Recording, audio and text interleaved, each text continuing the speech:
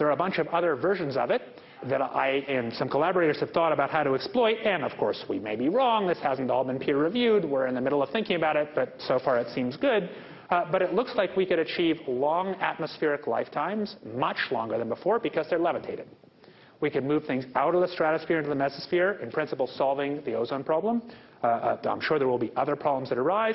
And finally, we could make the particles migrate to over the poles, so we could arrange the climate engineering so it really focused on the poles, which would have minimal bad impacts in the middle of the planet where we live, and do the maximum job of what we might need to do, which is cooling the poles in case of planetary emergency, if you like. So this is a new idea that's crept up that may be essentially a cleverer idea than putting sulfates in. Whether this idea is right or some other idea is right, I think it's almost certain that we will eventually think of cleverer things to do than just putting sulfur in. That if engineers and scientists really turn their minds to this, it's amazing how we can affect the planet. The one thing about this is it gives us extraordinary leverage. This improved science and engineering will, whether we like it or not, give us more and more leverage to affect the planet, to control the planet, to give us weather and climate control, not because we plan it, not because we want it, just because science delivers it to us bit by bit, with better knowledge of the way the system works and better engineering tools to affect it. Now suppose that space aliens arrived on, maybe they're going to land at the UN headquarters down the road here, or maybe they'll pick a smarter spot, but suppose they arrive and they give you a box. And the box has two knobs. One knob is the knob for controlling global temperature. Maybe another knob is a knob for controlling CO2 concentrations. You might imagine that we would fight wars over that box because we have no way to agree about where to set the knobs. We have no global governance, and different people will have different places they want it set. Now, I don't think that's going to happen. It's not very likely. But we're building that box. The scientists and engineers of the world are building it piece by piece in their labs, even when they're doing it for other reasons, even when they're thinking they're just working on protecting the environment. They have no interest in crazy ideas like engineering the whole planet. They develop science that makes it easier and easier to do. And so I guess my view on this is not that I want to do it, I do not, but that we should move this out of the shadows and talk about it seriously, because sooner or later we'll be confronted with decisions about this, and it's better if we think hard about it, even if we want to think hard about reasons why we should never do it. I'll give you two different ways to think about this problem that are the beginning of my thinking about how to think about it.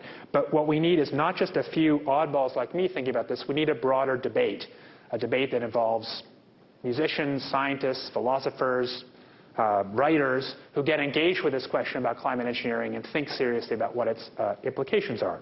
So here's one way to think about it, which is that we just do this instead of cutting emissions because it's cheaper. I guess the thing I haven't said about this is it is absurdly cheap. It's conceivable that, say, using the sulfates method or this method I've come up with, you could create an ice age at a cost of 0.001% of GDP. It's very cheap. We have a lot of leverage. It's not a good idea, but it's just important. I'll tell you how big the lever is. The lever is that big.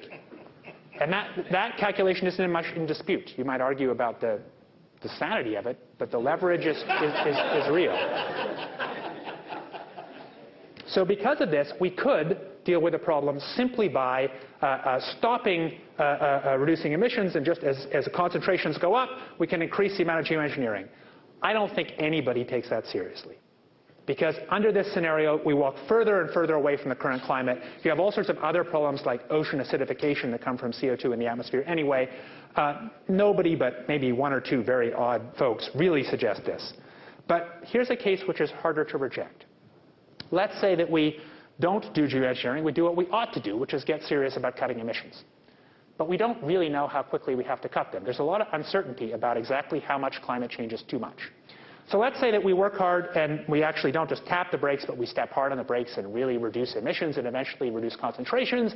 And maybe someday like 2075, October 23rd, we finally reach that glorious day where concentrations have peaked and are rolling down the other side. And we have global celebrations, and we've actually started to, we've seen the worst of it. But maybe on that day, we also find that the Greenland ice sheet is really melting unacceptably fast. fast enough to put meters of sea level on the oceans in the next 100 years and remove some of the biggest cities from the map. That's an absolutely possible scenario.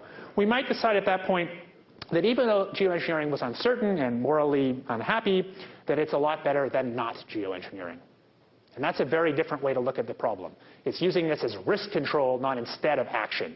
It's saying that you do some geoengineering for a little while to take the worst of the heat off, not that you use it as a substitute for action. But there is a problem with that view, and the problem is the following.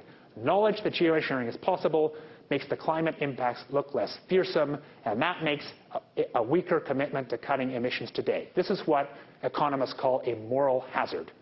And that's one of the fundamental reasons that this problem is so hard to talk about. And in general, I think it's the underlying reason that it's been politically unacceptable to talk about this. But you don't make good policy by hiding things in a drawer. I'll leave you with 3 questions and then one final quote. Should we do serious research on this topic? Should we have a national research program that looks at this? Not just at how you would do it better, but also what all the risks and downsides of it are. Right now, you have a few enthusiasts talking about it, some in a positive side, some in a negative side, but that's a dangerous state to be in because there's very little depth of knowledge on this topic. A very small amount of money would get us some. Many of us, maybe now me, think we should do that, but I have a lot of reservations. My reservations are principally about the moral hazard problem. And I don't really know how we can best avoid the moral hazard. I think there is a serious problem as you talk about this. People begin to think that they don't need to work so hard to cut emissions. Another thing is maybe we need a treaty. Maybe we need a treaty that decides who gets to do this.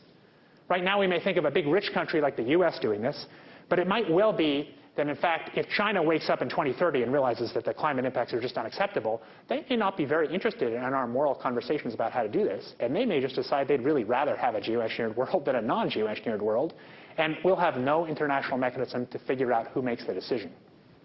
So here's one last thought, which is said much, much better 25 years ago in the US National Academy report than I can say today, and I think it really summarizes where we are here. That the CO2 problem, the climate problem that we've heard about, is driving lots of things, innovations in energy technologies that will reduce emissions, but also, I think inevitably, it will drive us towards thinking about climate and weather control, whether we like it or not. And it's time to begin thinking about it, even if the reason we're thinking about it is to construct arguments for why we shouldn't do it. Thank you very much.